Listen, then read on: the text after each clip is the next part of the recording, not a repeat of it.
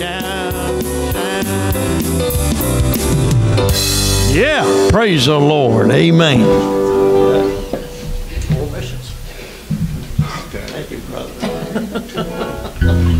It's time to receive our our World Missions Offering.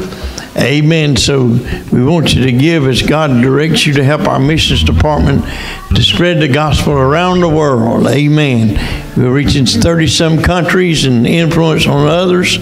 And we want to be a part of the ones that spread the gospel till Jesus comes back. So give us missions if you will.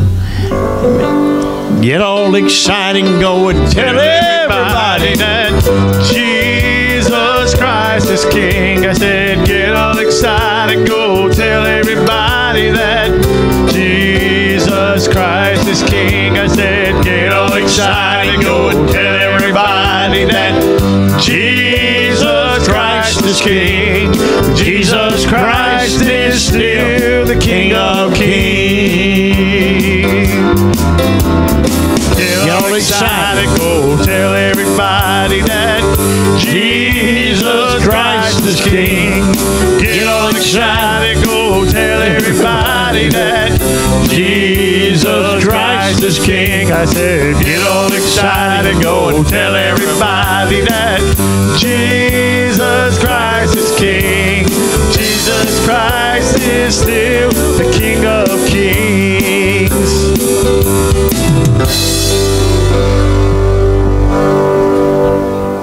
Did we have any birthdays this last week or today?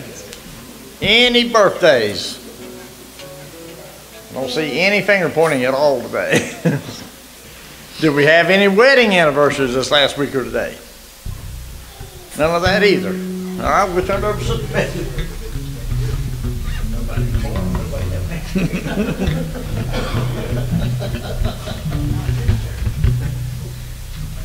Adult class, 41 present, $17.41 offering. All right, adults, we really appreciate everybody coming and getting Sunday school and church with us. Let's look at verse 12, Matthew 4, that's the scripture today. Rejoice and be exceedingly glad, for great is your reward in heaven. For so persecuted they the prophets which were before you. So Jesus said, when scripture about you persecuted him, but they persecute you, and people are going to look at you, people are watching you, and seeing how you're doing every day, and every once in a while they meet up with you. And if you don't show that Christian life, they're going to look. They're going to have something to say about it. So let's keep that light shining bright. There's an old song I used to hear years ago. It says, you can't be a beacon if your light don't shine. Be a beacon. Young adult, 7 present, $9.56 offering. Okay, on our verse, we're going to do verse 16. Let your light so shine before men that they see your good works and glorify your Father which is in heaven. Teen boys, 9 present, $2 offering. We're going to do Matthew 5 and 6. Blessed are they that do hunger and thirst after righteousness, for they shall be filled. Primaries, 3 present, $8 offering. Your light so shines before men that they may see your good works and glorify your Father which is in heaven. Matthew 5:16. Card class, 3 present, $1 offering. Nursery, 4 present, $2 offering. Who got the banner today? Pete boys got the attendance, the primary got the offering.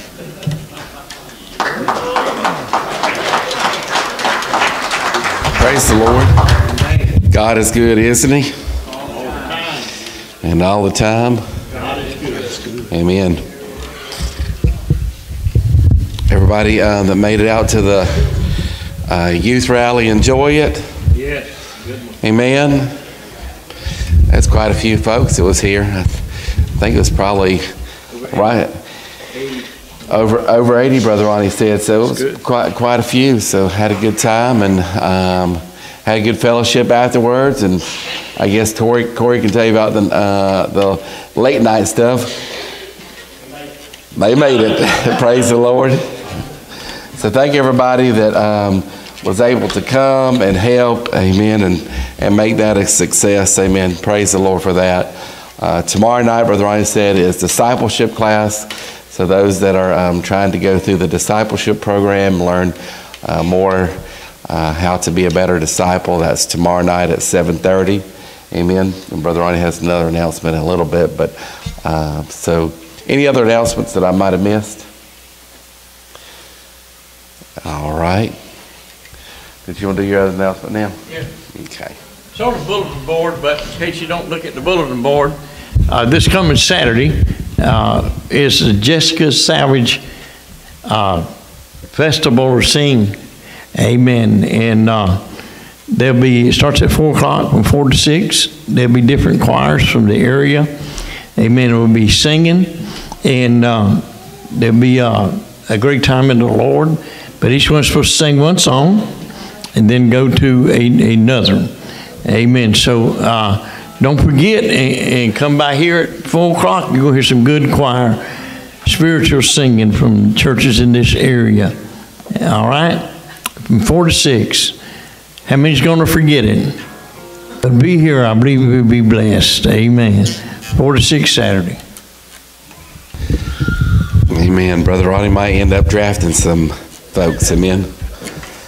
But Bring T-bone steaks, each person. Now I got a crowd coming. I thank the Lord for a safe trip back, and we'll go ahead and ask Brother David to close Sunday school in prayer. Amen. Tom, we appreciate our visitors for Sunday school. Yes. We appreciate y'all coming. Every one of you that's here visiting, come back next week and help us build our Sunday school.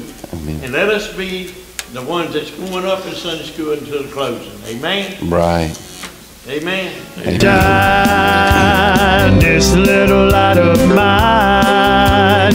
I'm gonna let it shine. This little light of mine. I'm gonna let it shine. Let it shine. Let it shine. Let it shine. This little light of mine. I'm gonna let it shine. This little light of mine, I'm gonna let it shine. This little light of mine, I'm gonna let it shine. Let it shine, let it shine, let it shine. I think that's a long Sunday school lesson, doesn't it? Let your light so shine before men, they may see your good works and glorify your Father which is in heaven. Amen. All right, we'll go ahead. We got an urgent request down the middle. All right, over to my left. Urgent request. All right, over on this side. Right, another urgent need over here. I want to thank all those that was praying for Linda. My sister, she came through her surgery well, and just keep praying for her that the Lord will have His way and will work in her life. Amen. Friend, family, somebody that's lost, you want to raise a hand for that lost loved one. Amen. The Lord knows and sees that. Amen. Maybe you or someone you know that has been sick that needs a touch in their body. Amen. The Lord knows who that hand represents. Others that have been traveling or that's traveling right now. Amen. Amen. And then maybe you need not mention there. The Lord knows what those hands represent. Let's take all these needs to the Lord in prayer. Pray for the service today that the Lord's will be done. Amen.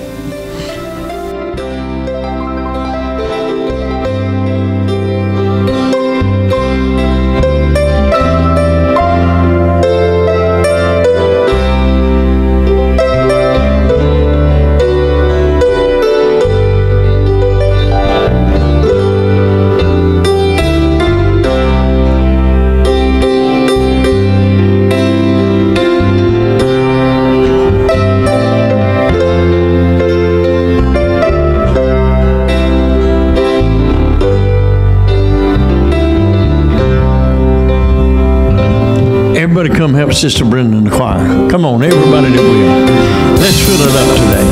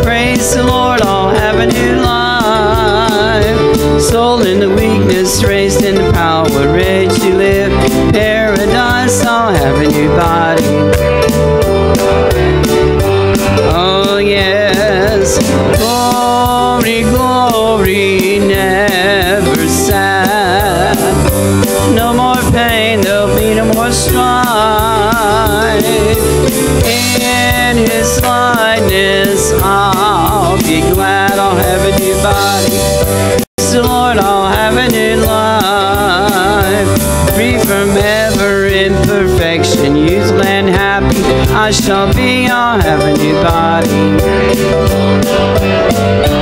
Eternal glorified with Him forever. To be lost in the victory, I'll have a new body. Oh yes, glory, glory, never sad. There'll be no more sorrow, no more pain, there'll be no strife. No strife. In the likeness of my Savior, I'll be glad I'll have a new body. praise the Lord, I'll have a new life. Oh yes, what a hallelujah morning, when the last trump of God shall sound. Have a new body. Praise the Lord, I'll have a new life. Eternal grace, all the bursting saints are shouting. Heavenly beauty all around, I'll have a new body. Oh yes, glory, glory, never sad, there'll be no sorrow, No more pain, there'll be no strife. no strife. In the likeness of my Savior, I'll be glad, have a new body. praise the Lord, I'll have a new life. Amen. I know that was a little short, but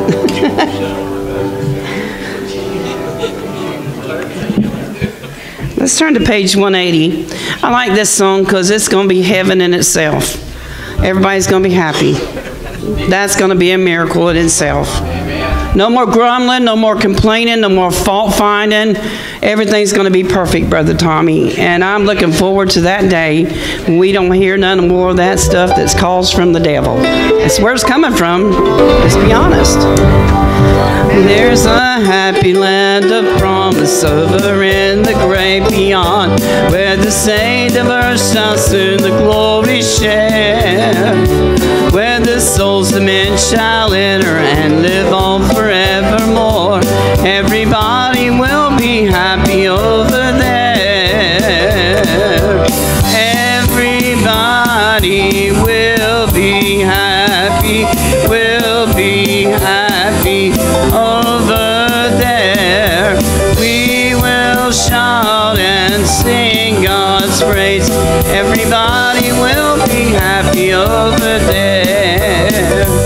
Mothers, fathers, sisters, brothers will be singing round the throne. In that land where no one ever knows the care. And the Christians of all ages will join in the triumph song. Everybody will be happy over there. Everybody will be happy, will be happy over there. We will shout and sing God's praise. Everybody will be happy over there. We will hear nobody praying, no mourning in that land, for the burdens that will be for us to bear. All the people will be singing, glory, glory to the Lamb. Everybody will be happy over there. Everybody will be happy, will be happy over there. We will shout and sing God's praise. Everybody will be happy over there. There we'll meet the one who saved us, who kept us by his grace, and who brought us to that land so bright and fair. We will praise his name forever as we look upon his face. Everybody will be happy over there. Everybody will be happy, will be happy over there. We will shout and sing God's praises. Everybody will be happy over there. Everybody will be happy, will be happy over there. We will shout and sing God's praise. Everybody will be happy over there.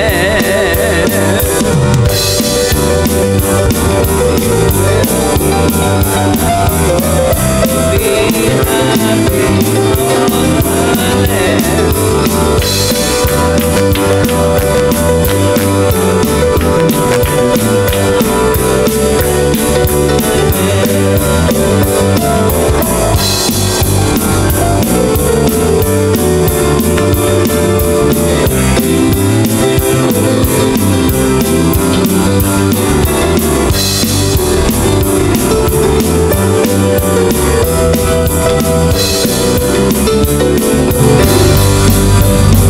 Amen. Like Sister Brenda said, that's going to be heaven, to be among a folks where everybody is happy. Amen. Amen. Where everybody is happy. Amen. You think it doesn't take you long. You can go to the grocery store. You can go walk your neighborhood. Sometimes even come to church, and you're going to find people that aren't happy. Amen. But when we get there, amen, everybody is going to be happy. Amen. Praise the Lord. Won't that be heaven? Amen. God is good, isn't he? Amen. Thomas, if you would go ahead and ask a blessing. Lord, thank you for allowing us back to the house to worship you, Lord. Bless us often that we can continue to worship you, Lord. Bless those that have done. Amen.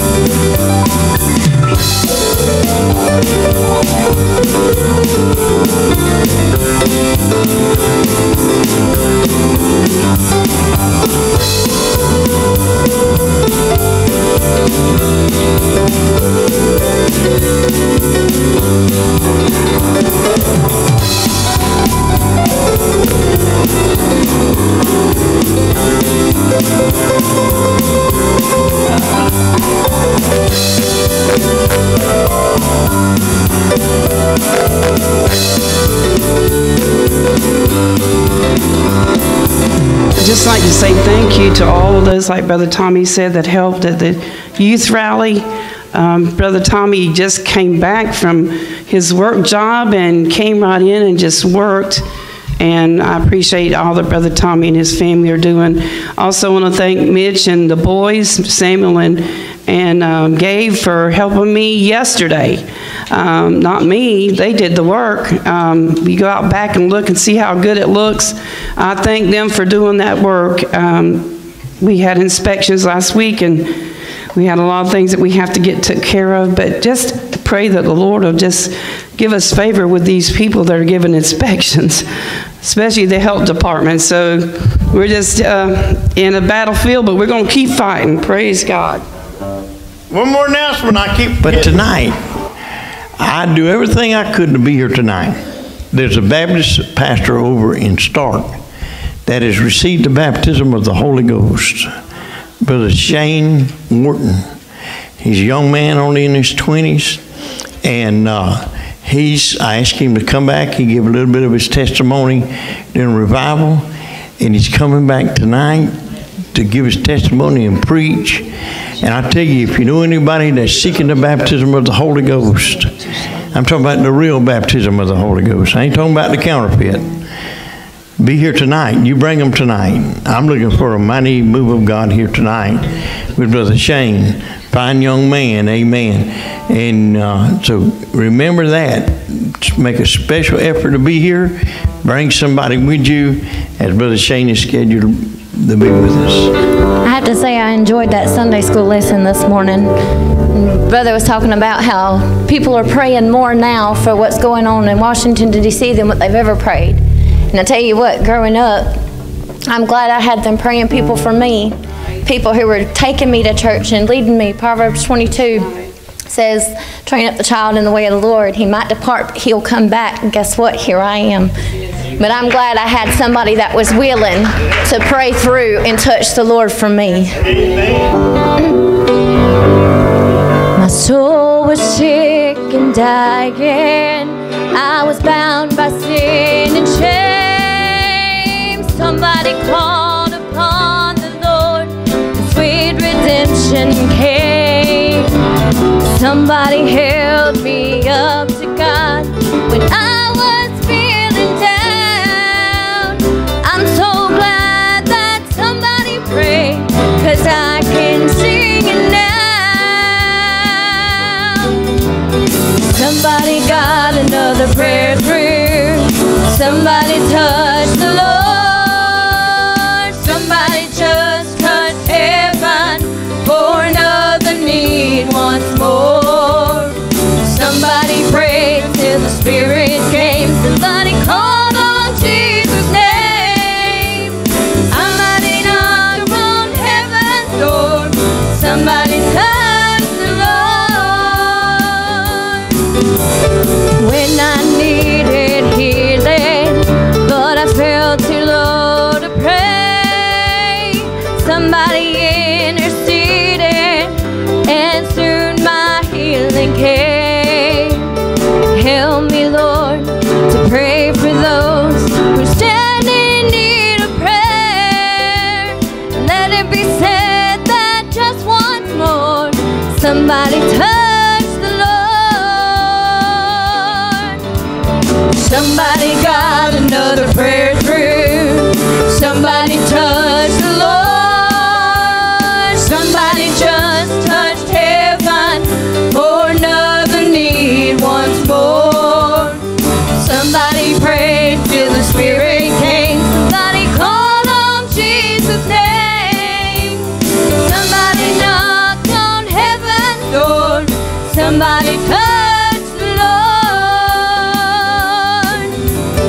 When I needed healing, but I felt too low to pray, somebody interceded, and soon my healing came.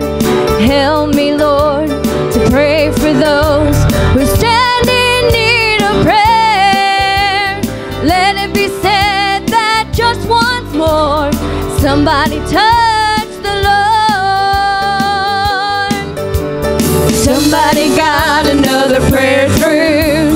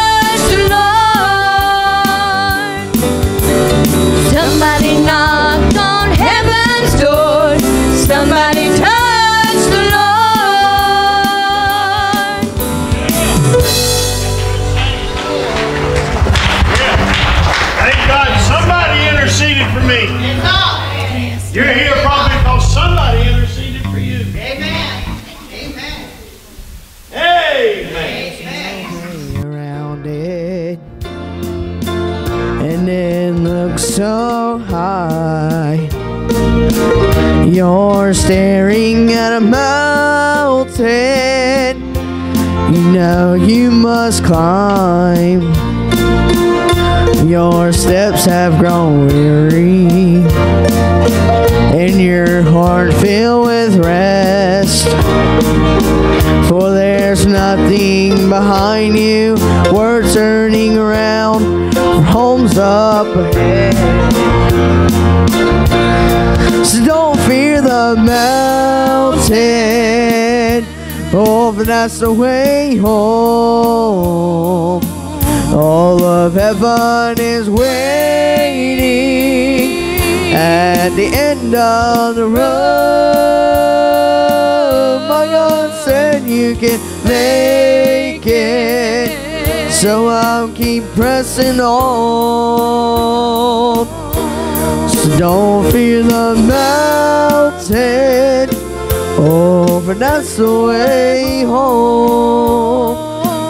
His grace is sufficient. No, the road is so steep.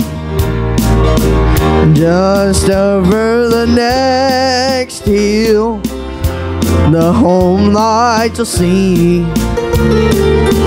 So don't feel discouraged, and don't fear the climb, 'cause you're gonna make it all the way home. God's on your side. So don't fear the mountain, oh, but that's the way home. All of heaven is waiting at the end of the road.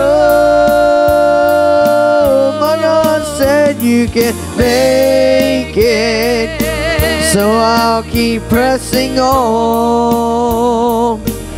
So don't fear the mountain, oh, for that's the way home. His grace is sufficient. No, the road is so steep. Just over the next hill, the home light you'll see. So don't feel discouraged, and don't fear the climb, 'cause you're gonna make it all the way home. God's on your side. So don't fear the mountain, oh, for that's the way home. All of heaven is waiting at the end of the road. My God said you can make it, so I'll keep pressing on. So don't fear the mountain, oh, but that's the way home. Don't fear the mountain, oh, but that's the way home. All of heaven is waiting at the end of the road. My God said you can make it, so I'll keep pressing on. So don't fear the mountain, oh, but that's the way home.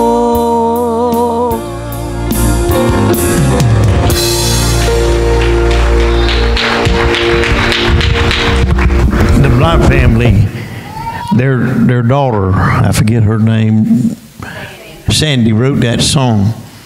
And they're to be with us. They're scheduled to be with us March the 8th in revival. We pray that Sister Rita's able to come and they'll be able to do the revival. But she was inspired to write that, and give me just about 5 minutes. But she was inspired to write that song, Don't Fear the Mountain, from a battle in World War II. And there was pinned down the American forces, allies, and They had to take this mountain to win the battle for that island, or wherever they was at. And one of the soldiers spoke up. He says, we've got to take that mountain to help us win this war, that we can go home. And they put it to a song. Don't fear the mountains. They're coming. They're there. Just remember, they're on your way home. Somebody praise God. There, with those mountains, just look at them as something you got to climb on your way home. Amen. There was an island, a volcanic island called Iwo Jima in the Pacific. And the American forces and Allied forces, they wanted that island because they could land planes and refuel and bomb and invade Japan, the homeland of Japan. And they needed that. It was just so strategically located. They needed that. But on that volcanic mountain or island was a mountain called, what I just said it in my mind. Anyhow, amen. And it was the high point of the island, and we was losing thousands of Marines and soldiers trying to take something Bachi Mountain. Hirabachi, right. Thank you. And we'd already lost thousands, but they needed it. They said if we was to invade Japan, we'd lose 1 million soldiers invading the homeland. But the atomic bomb was developed, and Truman chose to drop it on Hiroshima and Nagasaki, and into the war. We didn't have to invade the land as their enemy, just take it over. But the reason I'm saying this, they fought hard to get to the top of that mountain. And once they got there, there was still many below dying. But some forces had made it to the top of that mountain. And they took the American flag, and you've seen it on stamps and posters, where about 6 of them, the military, grabbed a hold of a pole, put the flag on it, and they were raising it. Some of y'all have seen that picture. They used it on war bonds during World War II to encourage. They put it on stamps for a long time. They said when that flag was raised and all them Marines and soldiers was down below and they could see that flag, said they went a shout all over that island. Hope rang. Come on, our flag is flying. We can take this mountain. Can I tell you, our flag spiritually is raised, and we can take the mountain. Can you say amen? I said, we can take the mountain. Hallelujah, forever and ever. Look up. Look up. They couldn't see it as long as they was looking down in the foxhole. But when they looked to the top, the very peak of that mountain, there stood the American flag waving. And what a shout rang through that island. And they conquered it. Amen. It was a great encouragement. If you want encouragement, pick up the flag. Look at the flag. Your next mountain's coming. But just remember, you got to go through the mountains to get home. How many's on your way home? You're going to face discouragement, but you're on your way home. I love that song. Don't fear the mountain, for it's the way home. Glory to God. Glory to God. I said glory to God. I said glory to God. Hallelujah. I tell this story quite often. Some of you have heard it more than 2 or 3 times. But when me and my brother Johnny, we happened to be home on the same time from boot camp. Both of us was home for 15 days. We went down south to where we used to live in St. Cloud. and spent about 2 days visiting before we had to go back into active duty.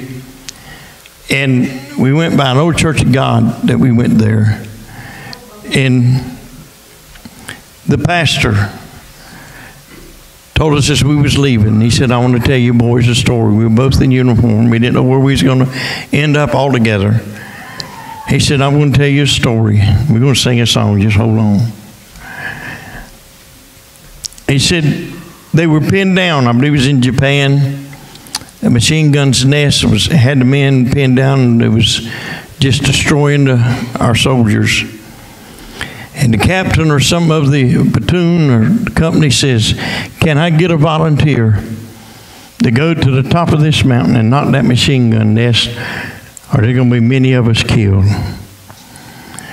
Said it's a mission that you probably won't survive, but if you just get up there enough to throw a grenade in that pillbox. And this old preacher told me and my brother, we were lost. We wasn't Christians. He said, one young man, the soldier said, if you'll wait, I believe it was at 12 o'clock, I may have the time wrong. He said, I'll go. He didn't understand why, but at that hour, he gave him permission to go. Bullets flying all around him. He's dodging them. Amen.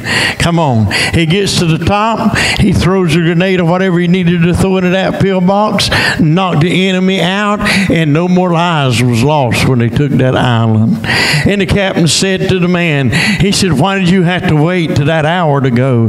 He said, well, back home, amen, my mama told me at this hour, and he had to calculate the time distance. She would be praying for me that hour that God would give me safe and bring me back home. And I knew I could take that pillbox because I had a praying mama at that same hour that was praying for me. Come on, somebody lift your hand. I believe prayer works. I believe we can take the mountain. I said, I believe we can take the mountain. I believe we can live a victorious life. Well, praise God. Somebody say amen. Amen. Give me G, one of y'all. Amen. Y'all got to help me. I feel the Holy Ghost right now. Yeah. When I lost my flag in battle, my staff is in my hand. I'm taking it to Jesus over in the glory land. On distant land I trod, crying sinner, come to God. Now I'm on the battlefield for my Lord. Everybody. Yes, I'm on the battlefield for my Lord. Yes, I'm on the battlefield for my Lord. I promised him that I'd serve him till I die. Now I'm on the battlefield. Have you promised him? Come on. I'm on the battlefield for my Lord. Yes, I'm on the battlefield for my Lord. I promised him that I would serve him till I died. Now I'm on the battlefield for my Lord. I'm fighting for my Savior. The battle is most won. The trumpet will be sounding the coming of the sun. I'll lay my armor down, take up my robe and crown, and I'll walk golden streets with my Lord.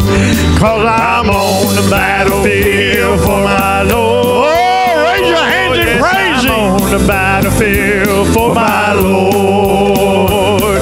I promised him that I would serve him till I died. Now I'm on the battlefield for my Lord. Shake your neighbor's hand and say, yes, I'm on the battlefield for my Lord, my precious Lord. Yes, I'm on the battlefield for my Lord.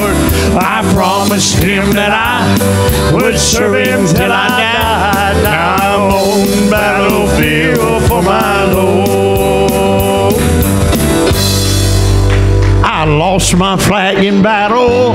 My staff is in my hand. I'm taking it to Jesus over in the glory land. In distance land I trod, crying sinner, come to God.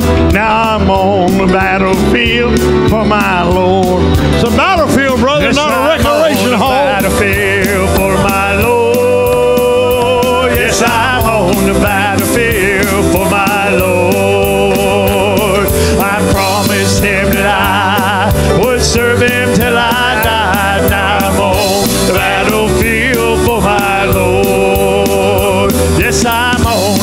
battlefield for my Lord. Yes, I'm on the battlefield for my Lord. I promised him that I would serve him till I died. Now I'm on the battlefield for my Lord. Amen. Well, somebody say praise the Lord. Amen. Did you promise him that you serve him all the way? Then there's some battles to be fought. There used to be an old song, it's a battlefield, brother, not a recreation hall. It's a fight and not a game. Run if you want to, run if you will, but I came here to stay. How many's come to stay until it's over? Praise the Lord. Amen. Well, praise the Lord. I was sitting there thinking sometimes, and board members, please don't leave without getting in office for about 15 minutes. Okay? It might not even take that long. Okay? Now, that's not everybody that's board. That's just board members. Say amen. You know who you are. Amen. A while ago when it was real quiet and nobody seemed to be praising God or nothing, I thought about something old Robert Mays said. How many remembers Brother Robert Mays? He's passed on now to glory. But he was very comical sometime in his preaching. And I want to tell you where the church was at. It was a storefront church, and I went to visit the revival, and he was having a struggle. I mean, him trying to preach, it was just as dead, and he was exhausted trying to get the message out. So finally he said, somebody go to the piano, get a song.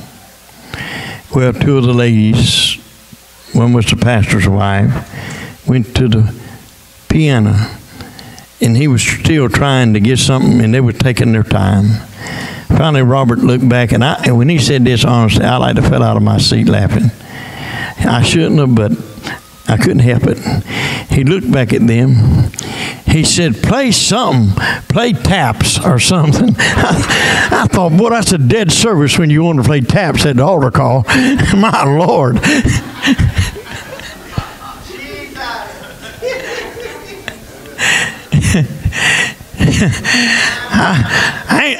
I ain't going to play taps for this service. Come on, I want you to get your hand up and praise God for a while. Amen. Good to see every one of you. Amen. He was a mess. 10th chapter, and verse 30 of St. Luke. I'm going to break this down just a little bit. My mama had an old Bible she had for years and years. I reckon she had it when she died. Worn out. It was called, put out by the Hertel Company. About that time, in the 40s and all, it was probably one of the #1 Bibles for references and stuff. And I needed a new Bible, and I went to a revival, me and Joe Berry on South Side, and Brother Gilstrap, y'all remember Joe Gilstrap, he was selling brand new Hertel Bibles. And I borrowed $20 from Brother Joe and bought, probably over 50 years ago, this Bible. As you can tell, it's all torn. My first, probably thousands of sermons was preached from this old Bible. And I hadn't seen it for a while, and I was in there looking at some of the old Bibles I got on the shelf. And I seen it. Half the front cover's torn. It looks its age. I don't, but it does. And and I looked up this scripture, and I want to read it out of an old Bible I preached some of my first sermons out of. Hertel Bible, put out by the Hertel Company. St. Luke chapter 10, beginning in verse 30. And Jesus answered and said, a certain man went down from Jerusalem to Jericho. Now listen, this is not a parable. When Jesus used to give a parable, he let it know it was a parable. When he said it was a certain man or a certain place, it was, amen, a certain man had 2 sons and the prodigal son. Listen, these are actual events. Because he said a certain man. Hello, it's important that you know it's not a parable, it's an actual event. A certain man went down from Jerusalem to Jericho and fell among the thieves, which stripped him of his raiment and wounded him and departed, leaving him half dead. And by chance there came down a certain priest that way, and when he saw him, he passed by on the other side. And likewise a Levite, when he was at the place, came and looked on him and passed by on the other side. But a certain Samaritan, as he journeyed, came where he was, and when he saw him, he had compassion on him and went to him. He didn't go to the other side of the road. He went to him and bound up his wounds, poured in oil and wine, and set him on his own beast, and brought him to an inn and took care of him. And on the morrow when he departed, he took out 2 pence and gave it to the host, and said unto him, take care of him, and whatsoever thou spendest more, when I come again, I will repay you. You see, he done been stripped of all of his money and goods. He knew he had nothing. But I'll repay whatever is spent. This does not cover. Hello. Amen. Verse 36. This is Jesus. You got a red letter edition of the Bible. Which now of these 3 thinkest thou was a neighbor unto him that fell among the thieves? This is an easy question to answer. Come on. And he said, he that shewed mercy on him. Then said Jesus unto him, go and do likewise. But David Church, pray.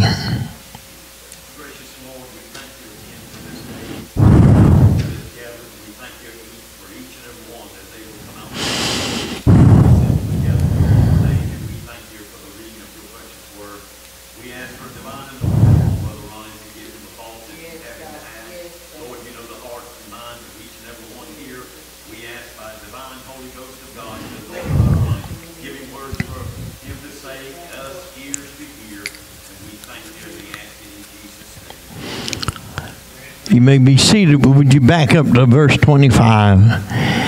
And behold, a certain lawyer stood up and tempted him, saying, Master, what shall I do to inherit life?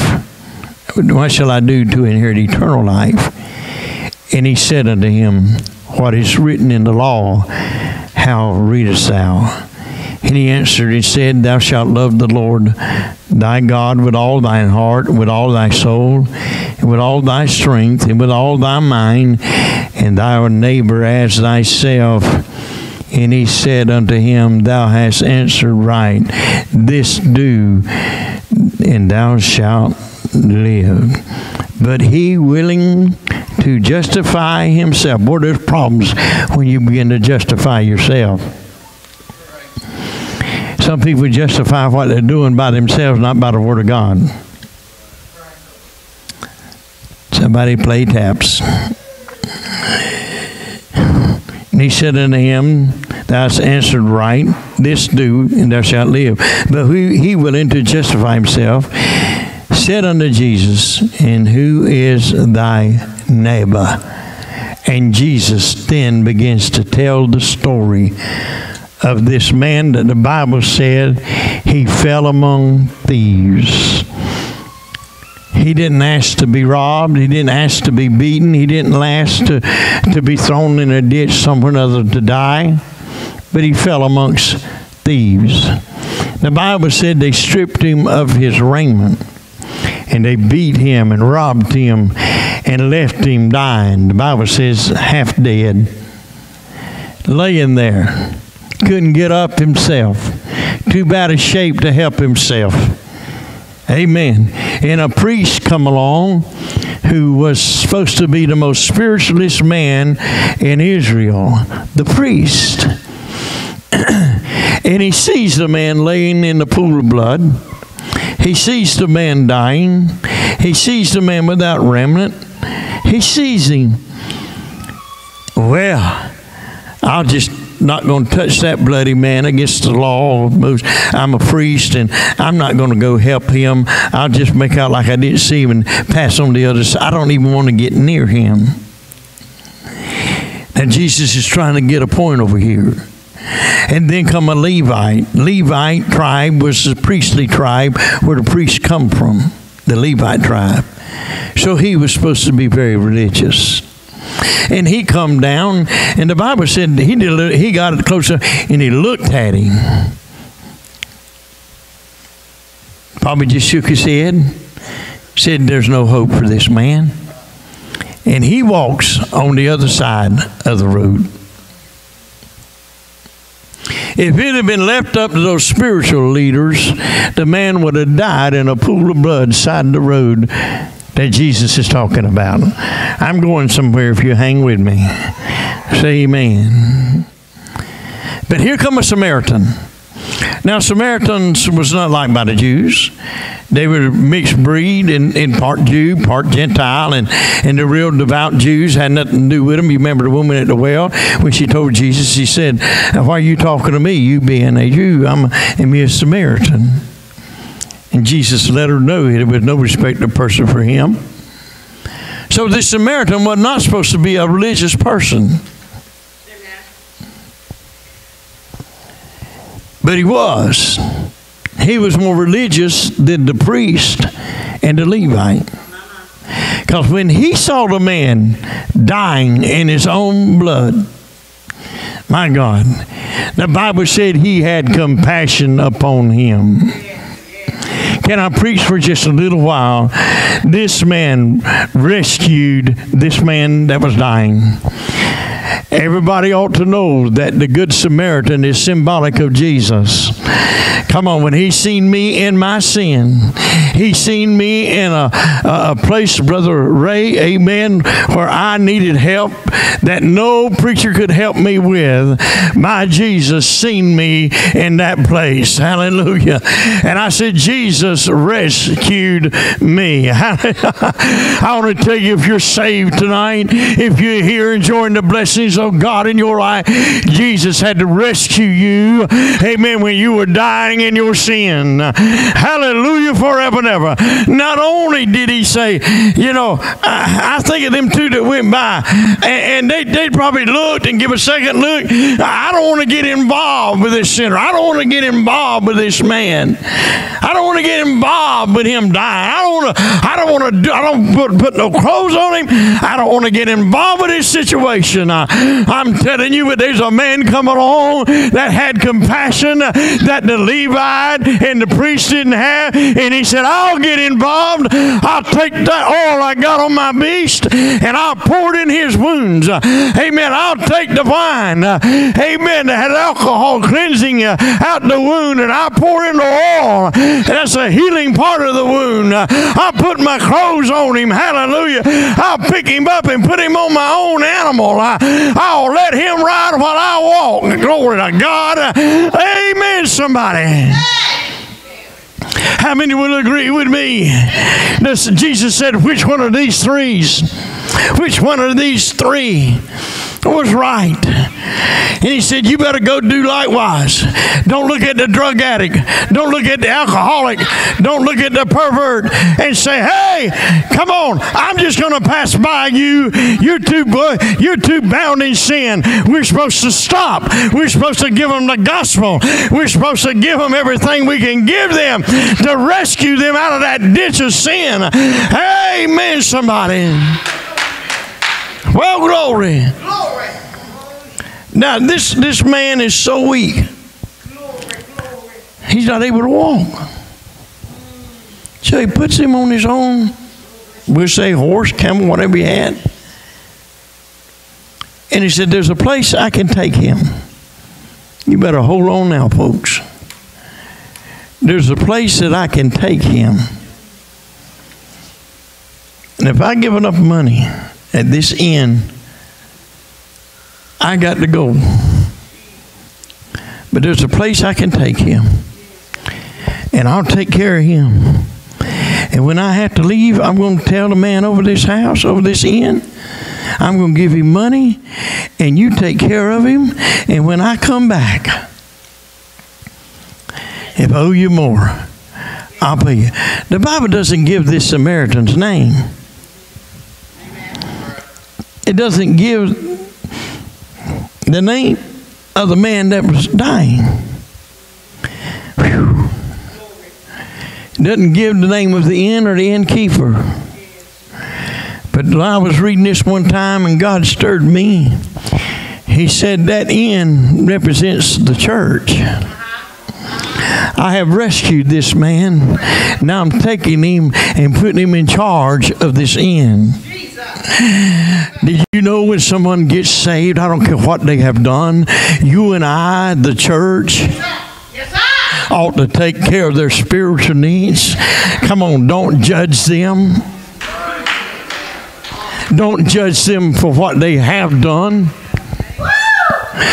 It's the church's position to take care of the lost that has come to the Lord, that has been rescued by Jesus. It's our responsibility to show them love and to show them nurturing. Some of us stay down so much we can't help nobody else for wanting somebody to help us. But in a true church, amen, we're nourished the lost that Jesus has saved. Because at one time we were lost. At one time we were wounded. At one time we were hopeless and helpless. But Jesus come along and he didn't pass by on the other side, but he said, I'll talk to Ronnie. I'll convict Ronnie. Come on, I'll take care of his wounds. I'll forgive him for anything he might have ever done, and I'll take him to the church and leave him in charge of the church. My. Folks, when we get so wrapped up in ourselves and justify, it said here, this lawyer justified himself. When we get so wrapped up in self, when the Lord says this is wrong or that's wrong, and we try to justify it and make it right.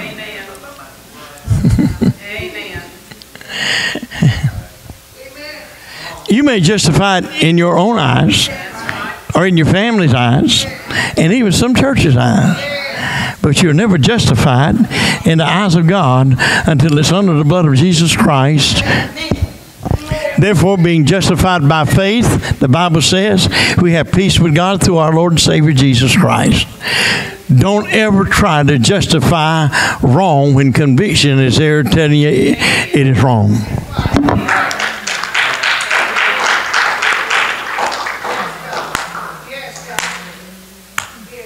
Amen. Justified. Justified. I could spend all week looking at people's faults.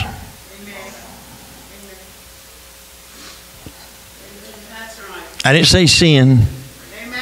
I said faults. I'm closing after a while. But the Bible says in Galatians, brethren, ye that are spiritual. That's the key. Spiritual. I believe only spiritual people is going to heaven. I'll repeat that.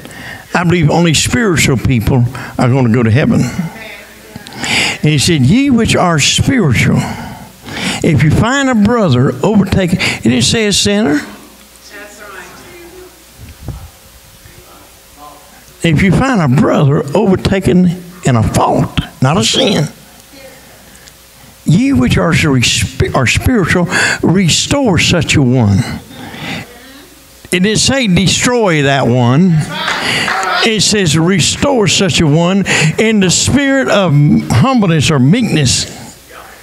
Then he said, consider yourself, lest you also be tempted. If you don't do that, and all you do is can find fault with the church and people in the church, amen, come on, you're in the same shape as though you're finding fault with. Preach, Pastor, preach. Amen. Hallelujah. I said hallelujah. I feel a Holy Ghost streak coming down right now. It's time the church quits finding fault and get the spiritual life going. And if somebody is in the fault, let God correct them and you restore them, amen, back into fellowship with God that they have lost to their faults. And the Bible says, I'm quoting scripture one by they keep coming, amen. Listen, he said, let us lay aside every sin and weight that besets us, and let us run with patience the race that is before us. How many knows we're in a race to go to heaven? Listen, a lot of people misinterpret the scripture, and I'm going to interpret it for you. Hello? Is everybody ready? Lay aside every weight and sin. Now, why did he put weight in there? Like you lift a weight. And sin. So that is saying that weight is not a sin. Like some people preach. And if you preach it that way, God bless your heart, and I won't fall out with you. But what he's saying, you got something weighing you down. You got a fault that's weighing you down. You can't run this race with patience. Not only lay sin aside, lay the weight aside that's holding you back.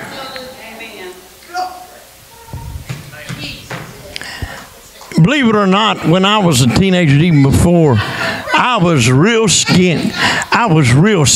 I'm talking about real skinny.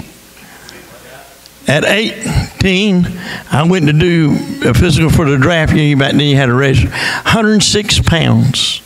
They ain't going to take me. But I found out I weighed as much as a Viet Cong. Put me in 1A. But in school, I was real skinny. And I couldn't run very far. I'd just lose my breath. And they made everybody run track. Y'all remember that in high school? Where the track coach had these weights that you could put around your ankle and strap them. How many have ever done it?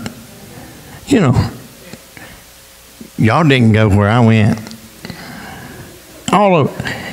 We'd put them weights and you could strap them. And then you run around with them weights. And you run around, maybe try to run the 100-yard dash with them weights on. And they weighted you down. Amen. But Brother Tim, once you unstrapped or undone them and took them off, your feet felt like they were leather, feathers. Amen. Come on, I can run faster than I ever could. Amen. And that's what he's saying. You weighted down where you can't run this race like you need to run it. Get off the weights and get rid of the sin. And let's run this race. Come on, the best we know how to run it. Well, I got off on that and got cut off my text a little bit, but I'm coming back to it. Well, praise God. We don't know. I'm a priest and I'm a Levite of the tribes, and I don't know what this man done to be in this condition, but I ain't got time to mess with him. Let him die. Let him die right there. And he would have if a part Jew, part Gentile hadn't come along. And listen to what the Bible says, and I had compassion. He just didn't feel sorry for him. He had compassion. Come on, somebody say amen. He had compassion on him. Lay down on that pew for there, Shorty.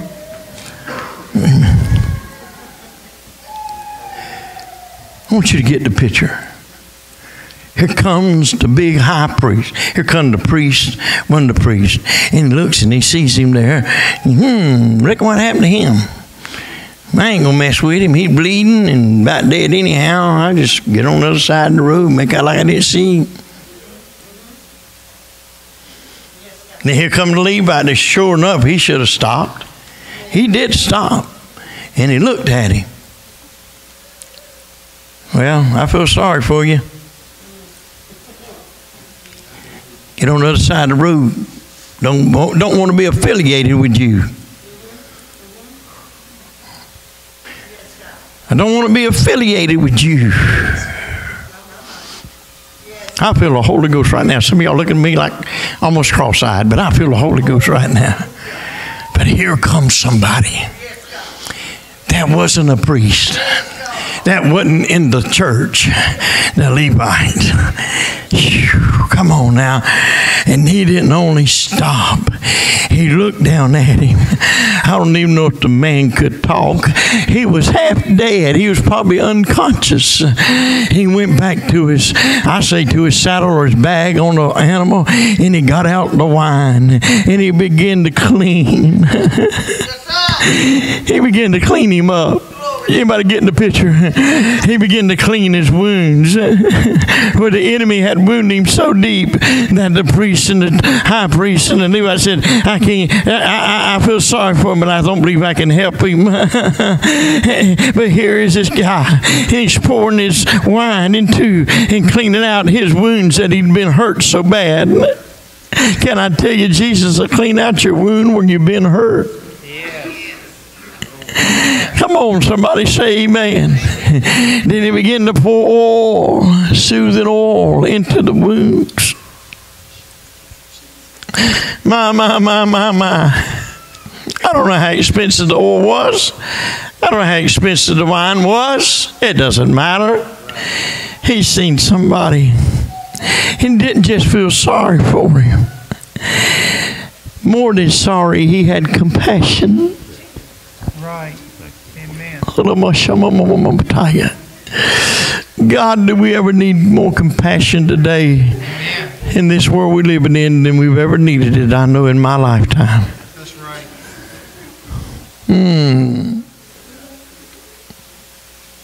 Come on.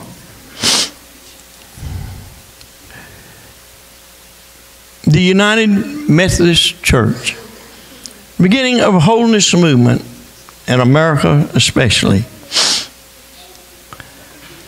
I was growing up, or when I got saved, it was a powerful. They believed in strict living. Don't tell me we better start. Come on, somebody say amen. We better start standing for what's right. We're going to be criticized. We're going to be mocked. Come on, but we better start standing up. We better start having a burden for the lost. Almost on a weekly basis. I mean, somebody that is addicted to drugs, that is addicted to alcohol, almost on a weekly basis. Come on now. And I look at them. Not only do I feel sorry for them, I try to help them. Listen, sinners don't need to be felt sorry for. They need to have compassion from the church. Thank God some of you is with me. I said they need to have compassion and not look down on, but tell them there's a way out, that they can be rescued. Like this man on the ditch was rescued. They can be rescued by the blood of Jesus Christ. Amen. They don't have to be that way. I'm going to try to close with this statement. The old song says, it says this, and I'm so glad that when he found me, he didn't leave me that way.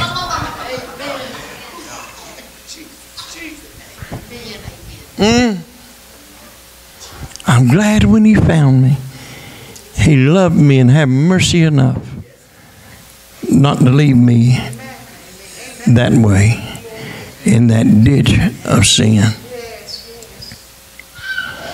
Son, I poured wine, it probably stung, the oil probably soothes.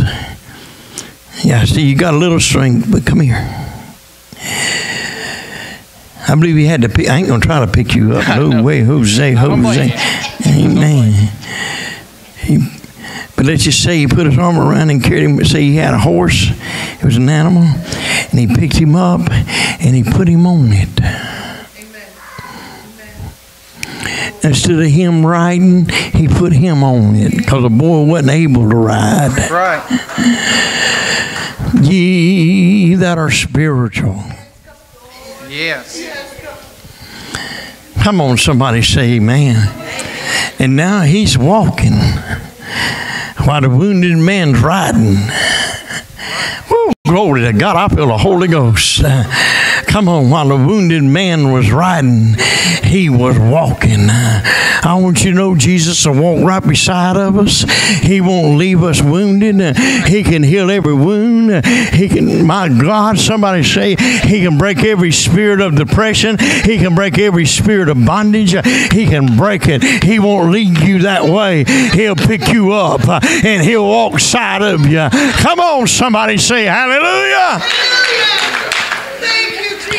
Every one of us probably has read the poem Footprints in the Sand. Come on. There's a picture of the footprints in the sand. And there's four footprints. And then it goes to 2 footprints and then back to 4. And somebody asks us, what does that mean? When I see it, talk to Jesus. Said, what does it mean when I see the 4 and then I see the 2? He said, well, the 4 is when I'm walking by you. The 2 is when I'm carrying you. Come on, I want you to know Jesus can carry you. I said, Jesus can carry you. I said, Jesus can carry you. Thank God we can have a church that we can carry them to, that we can tell them and we can moon them and say, you might have faults, but we're going to pray that God will help you run this race with patience. Amen. Y'all come to the music a minute. Hallelujah. Thank you, Jesus. Thank you. There'll be somebody you'll meet this week. I wouldn't be scared to say every one of you is going to meet somebody. Amen. Amen. That is bound Yes, sir. and wounded and left without mercy of the world. Amen.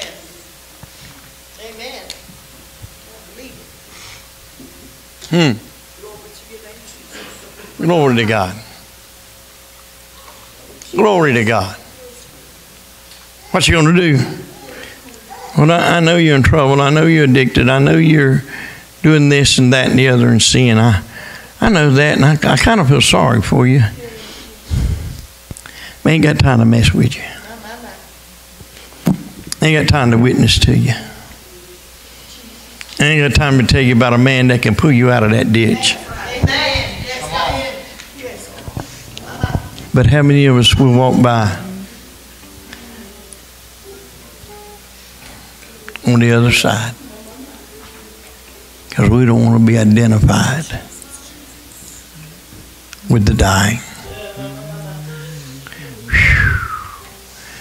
I don't want to make you feel bad. I just want to encourage you. God didn't just save you to speak in tongues and shout. Right. That's just one of the benefits. God saved you to be a witness for Him. That's the sole purpose that He died on the cross of Calvary. That's the purpose He saved your soul by the cleansing of His blood, for you to be a witness. He told the disciples before He went back up into heaven, He said, you shall be witnesses unto me in Jerusalem, which is local, Judea, which is surrounding counties, so to speak, we put in our term, in the uttermost part of the world. That's what I've saved you for, and that's what you must be doing. He told the lawyer, give him this story. That justified himself. And the lawyer said, well, you know, when he got through, he was still talking to the lawyer. And he said, this you've got to do. If you believe that last man was justified more than the others, quit justifying yourself. Amen. Quit finding fault. Amen.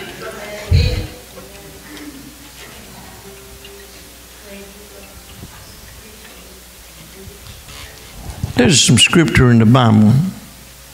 You know, that I look to a lot of times. You see, I run all kind of people. You'll be surprised. Huh? But anyhow, Jesus said, I'm not going to pick on Brenda, she's my wife. She gets mad at me, it'll matter, but she'll over it. She's over it a lot in 50 years. Look here, woman. Did you know you got a speck of sawdust in your eye? I see it. Fingers off. Don't break that finger. Let me get something and some tweezers or something and try to get that speck out of your eye. Yeah, come on. Quit turning your head. I'll blind you if you keep turning your head. I just want to get the speck out. Jesus said, don't try to get that speck out when you got a saw beam in your own eyes. I'm in worse shape than Brenda is what he's saying. And I ain't got the right to try to get that out of her eye when I got something blinding my whole eyes. I ain't got a speck, I got a saw beam. Yes, God. Or log. Whatever you want to call it, Sister Brenda. In your eye. Wow. I run people that find fault with everything and everybody, and and the biggest fault is they're finding fault. You got a beam trying to take a speck out of somebody else's eye, and that's all they can think about, and that means they're in more shape than the one they're trying to help. Boy, wouldn't y'all like to pastor a while? Amen. Come on now.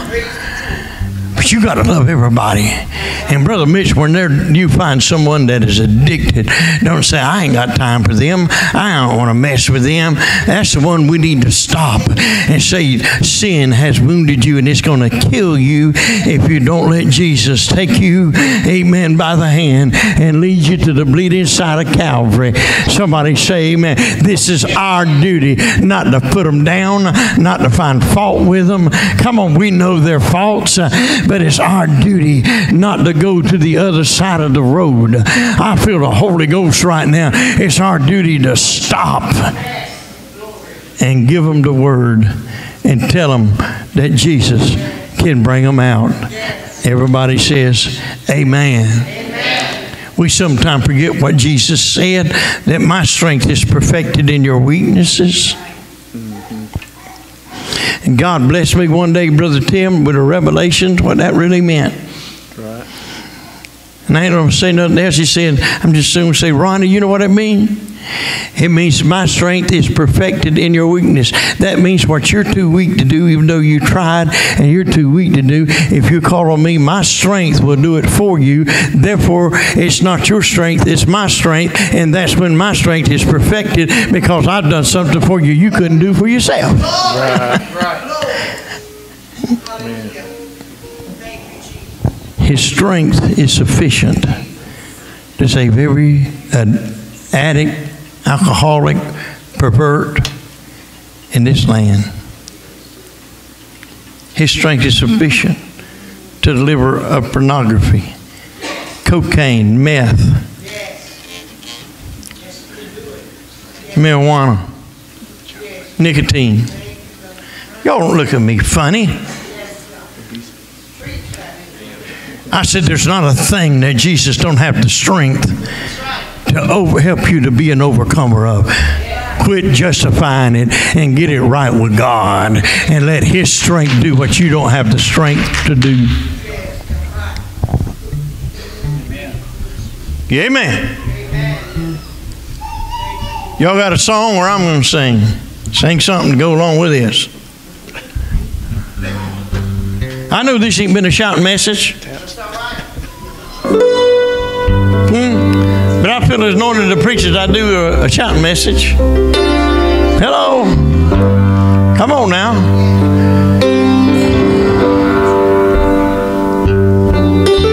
I'm telling you, it's our duty to have compassion upon the lost. I'm not going to talk to her. I'm not going to talk to him. I'm not going to witness to them.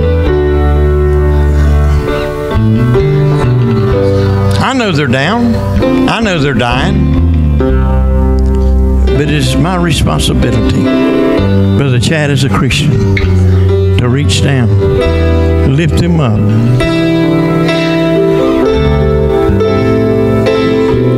Would you stand?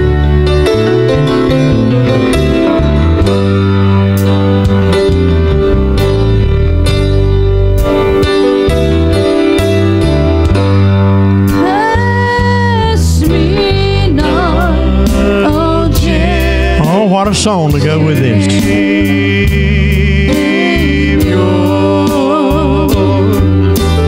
Hear my humble cry.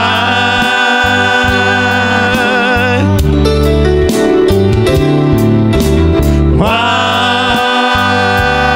on others thou art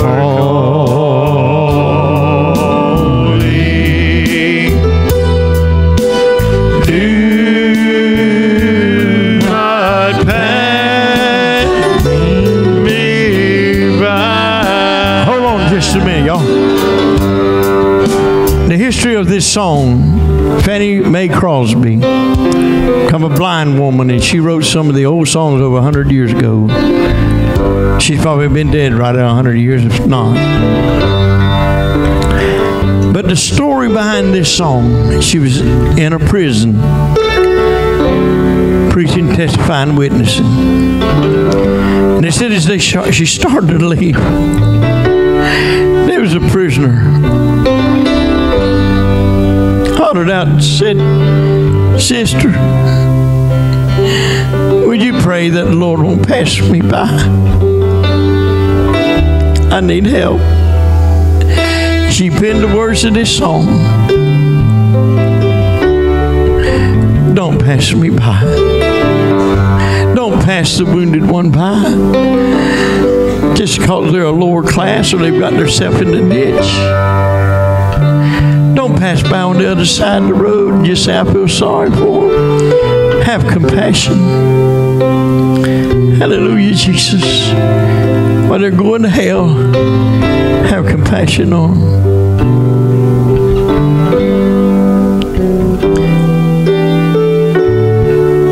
Y'all sing it one more time. We'll give an altar service.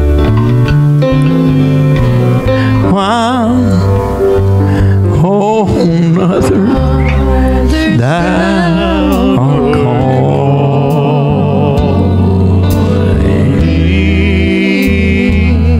Rescue me, Lord. Rescue me, Lord. Don't go on the other side of the road and leave me to die in this situation. But rescue me, Lord. Rescue me, Lord. I need to be rescued.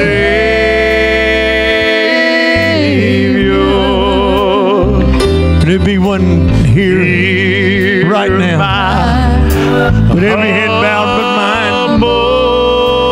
Would you slip up your hand and say, "Preacher, Brother Ronnie, I need to be rescued"? Would you just slip your hand up? I need to be rescued. Why? Jesus is passing in this service. Pray that He won't pass me by.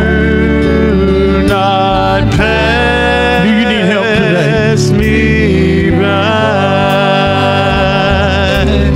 What about everybody in this building?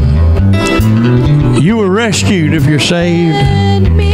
You wasn't too good to get saved. You got saved because you was no good. Amen, somebody. I want everybody in this building, if you would, come down that aisle singing this song and pray with Brother Ronnie, every one of us. Pass me not. Come on, everybody come and pray with me.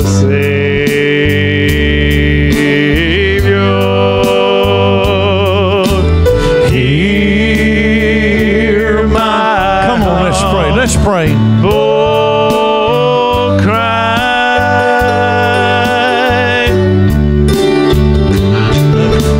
while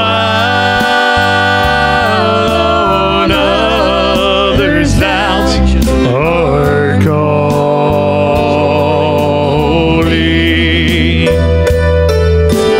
do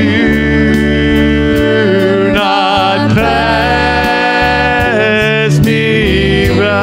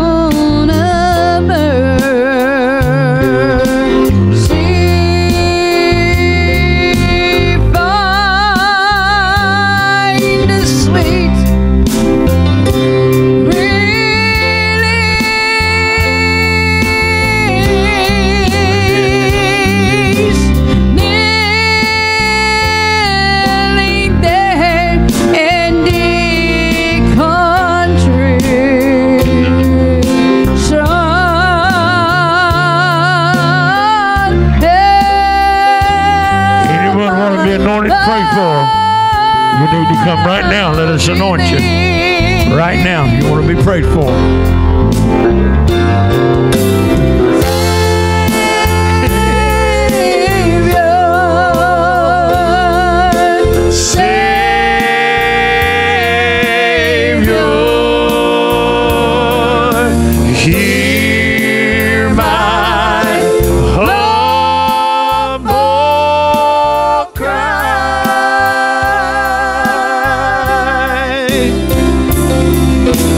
Why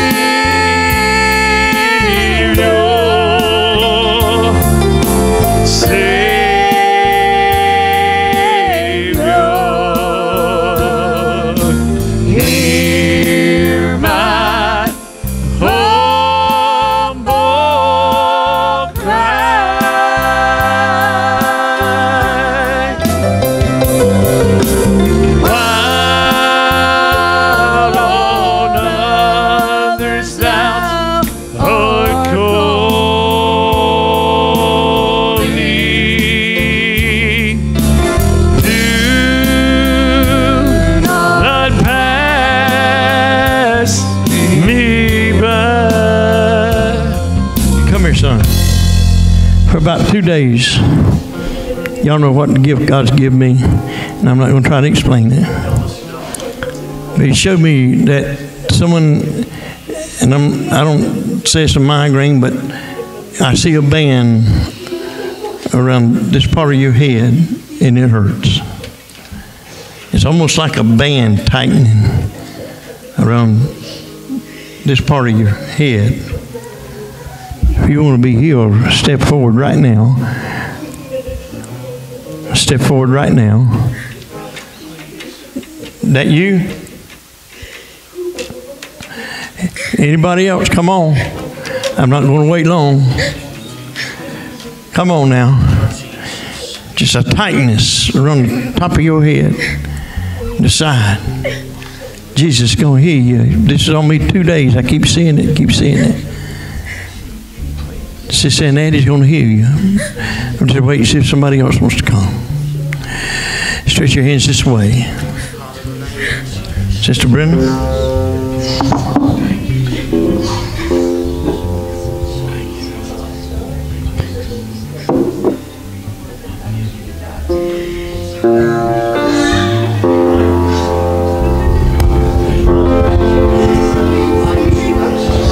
Priest and Levi came down that way.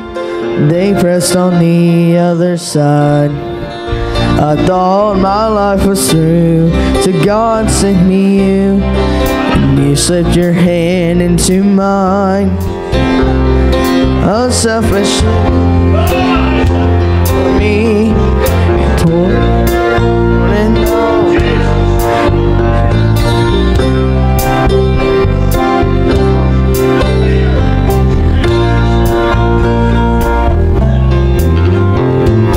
thank you for taking the time to rescue one like me. Oh, you see, my last hope was gone till you came along, and you bound up my wounds carefully. Without 1 second thought, you looked past my faults, and there you saw my needs. I wouldn't be here today as you not came my way. Thank you for taking the time for me. Hallelujah. I know you are busy with so much to do. You slipped your own plans aside. Oh, unselfishly you knelt there by me, and you poured in the oil and the wine. For as long as I live, I'll never forget how you chose to be my friend. Oh, and one day in heaven I like to sit down and tell you all over again. Thank you for taking the time to rescue one like me. Glory. Oh, you see, my last hope was gone till you came along, and you bound up my wounds carefully. Without 1 second thought, you looked past my faults. There you saw my needs. I wouldn't be here today as you not came my way. Thank you for taking the time for me.